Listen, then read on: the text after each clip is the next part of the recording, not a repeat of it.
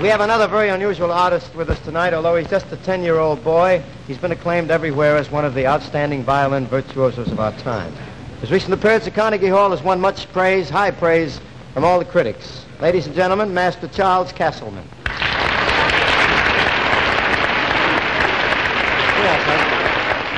Here you are, boy. Thank you, ladies and gentlemen. For my first selection tonight, I would like to play the Ukrainian Fantasy by Wieniawski Andrzej.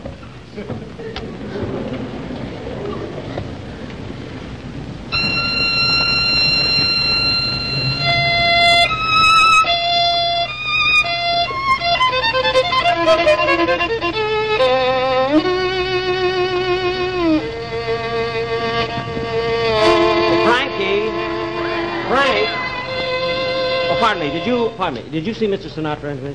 Oh, yes, he went out that way. Oh, he did? Oh, thank you.